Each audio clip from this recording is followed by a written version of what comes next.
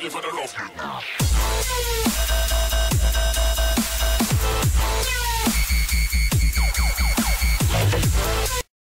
what's up guys, Dragon135 here, and I've gotten something pretty special for you guys. I have the .minecraft folder for Millenaire. I threw in too many items, and also I have a map in there that's completely flat if you don't know how to make that. I even have a map in there that I'm currently working on for a clay soldier map.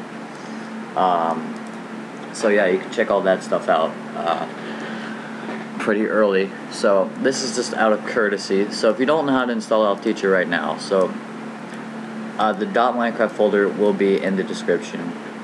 It works 100%. So first you want to go into your start menu and type in %appdata %, and then press enter.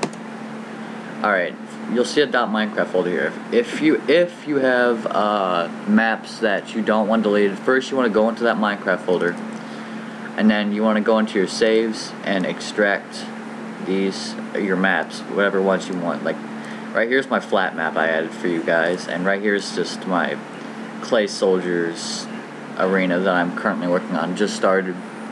So anyway, yeah, it's nothing special right now, but yeah, anyway, so back to installing it.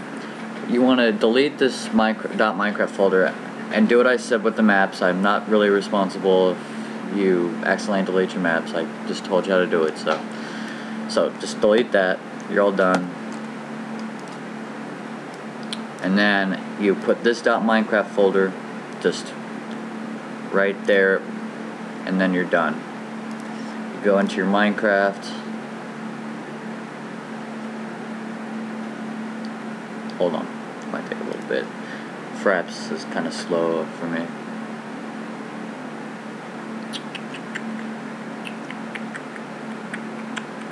I don't know why, but it seems like it's harder to connect to Minecraft now for some reason. It just says like unable to connect. So right here, flat map. I gave you guys a free flat map. Wait, this ain't my flat map. What the heck? This is my flat map. Yep. So free flat map for you guys. It's kind of laggy for me, but except there's a hole in the ground. Hug a creeper.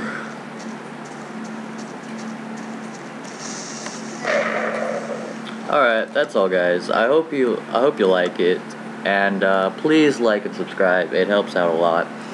And that's all. Dragon135 out. Hope you enjoyed.